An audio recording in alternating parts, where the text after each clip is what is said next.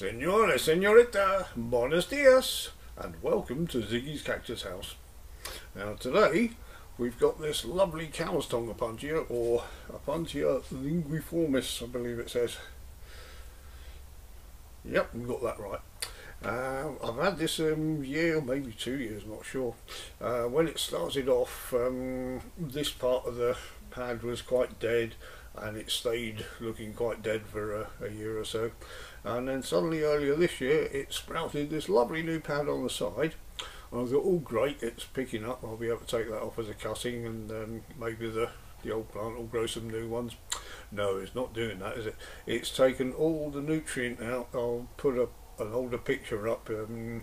This was the part that was dying back when I got it, and you can just about see where the green, the chlorophyll was this year, and it sucked all of that out to make the new pad. So it makes me think there might be a problem with the roots. Now it's got a few signs of mealybugs on there, which I had to go at yesterday. So what I want to do, I want to get it out of the pot today, and we can have a look at the roots.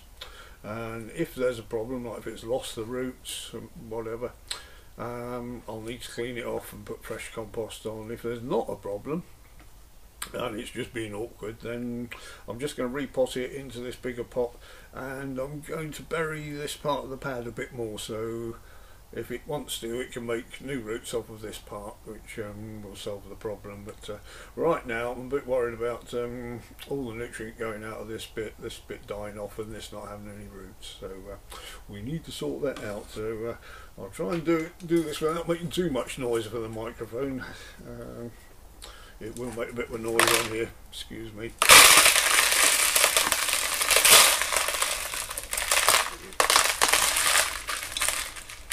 Well, that's the worst bit over. It's not actually put out any new growth since I put it in there. I'll put a very gritty mix on that one, maybe it didn't like it. Let's clean the roots off a little bit. Let's get my pokey stick, available in all good pokey stores. And see if there's any problem like root mealybugs on there. You really do need to have a good poke around with this, so bear with me. I'm pleased that it had the new growth in the first place, because there's a bit of the old label in there. Because I didn't hold out much hope when I first got it. I thought it was just dying off. So, very pleased to see a new growth on that. Normally you'd put gloves on to deal with an Opuntia like this, but I didn't have any handy today, and I needed my hands to do the bits and pieces, so just going to have to put up for, I'll get any glockids, put up with it. And so far so good. It's nice and dry, which is good at this time of year. And I'm not seriously going to have to use my hands now. Getting as much as I can of the old compost off, which seems to be slightly peat based originally. No, there's no sign of any root mealies on it. And let's just turn it round again. Check the other side, because they do hide. No, all good. So that's brilliant. So this one I've already put some crocks in the bottom, and I've got a very gritty compost again here. So estimate how much to put in there. He says trying not to make too much noise with the microphone. It's one thing or another with these microphones, there's either too much noise or not enough. That's fine.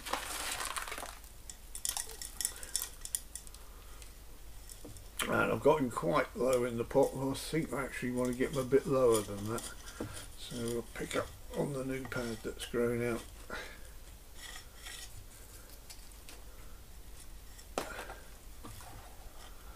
Yeah, it's going to be a bit difficult to do. Maybe I should have got a wider pot. No, I think I might be able to just manage that. As long as it's touching the compost and it knows that there's some compost there. Even if it means heaping it up a little bit round it. But, Which should do. Opuntias are very good at putting out roots. If they touch the soil growing sideways, they'll root themselves. So hopefully this will do that next year. It won't do it this side of Christmas. There we go, that's good on that side. He's sat nice and firmly down there. Just match up the other side.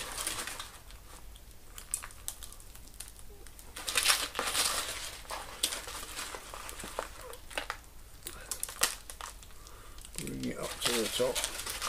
It will look a bit odd without top dressing because all the others are top dressed in here, but it's getting it to root, that's the main thing. So that's fine. Give it a little shake.